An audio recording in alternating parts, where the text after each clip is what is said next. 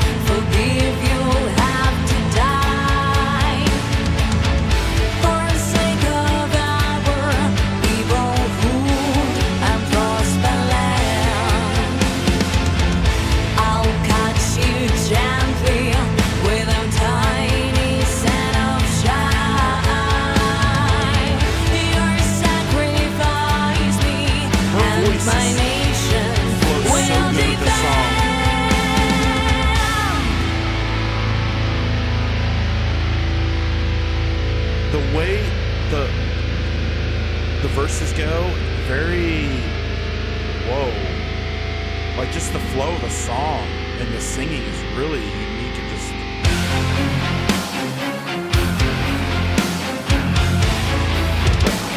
Get the fuck out of here. What the...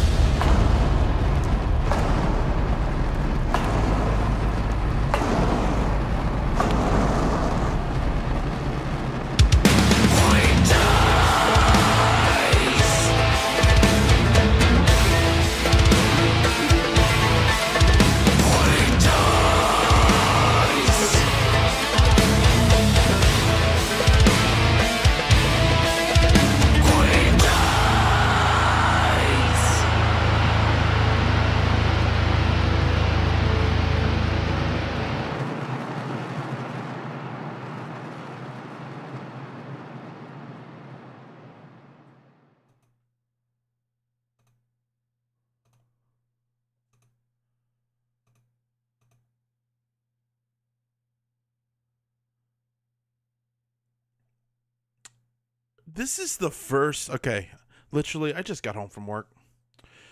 Got a shower. I said, I'm going to do some reactions. I wasn't ready for this.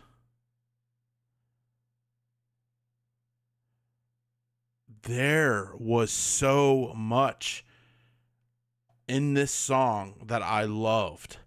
I love the flow of the clean vocals. I wasn't prepared for the growls and the guitars, that tone they had, and just the flow of the song. And it was menacing and brooding and dun dun dun dun dun dun. Sometimes you don't need speed in metal.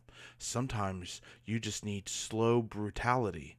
That's what we need sometimes. That's why I think I love Septic Flesh so much. I think that's, and I freaking love this. Yo, great recommendation. Blew my mind. Yo, 10 out of 10.